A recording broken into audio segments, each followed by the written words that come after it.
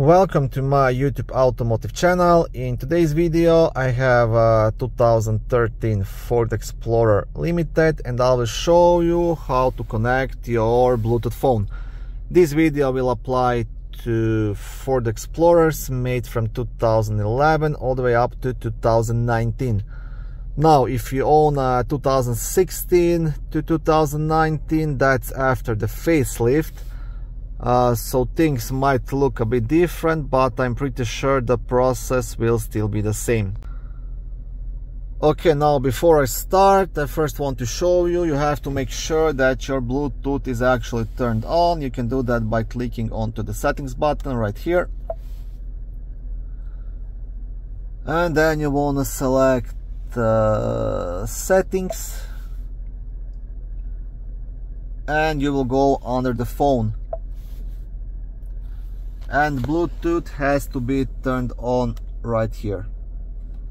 Once you make sure that's the case, you can go back and you can click onto the connect the phone.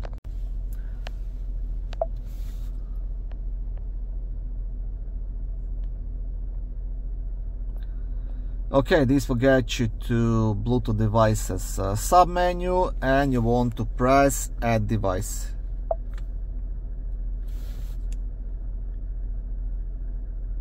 Search for sync on your device and select sync once it is found.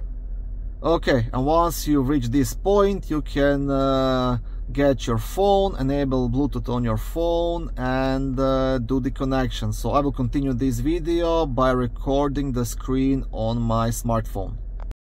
Okay, so first you want to enable the Bluetooth by clicking onto the Bluetooth icon.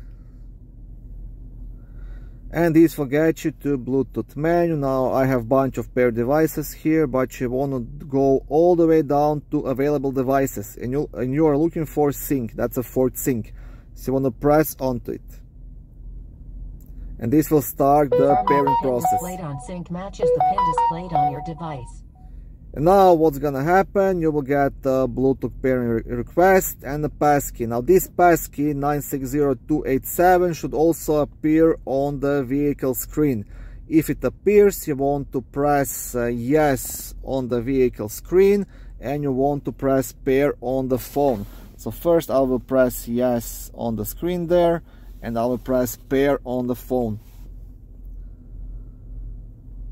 And that should be it. Now this might take between 5 and 10 seconds. Please stay alert to changing road conditions and use Sync's voice activated features while your vehicle is in motion.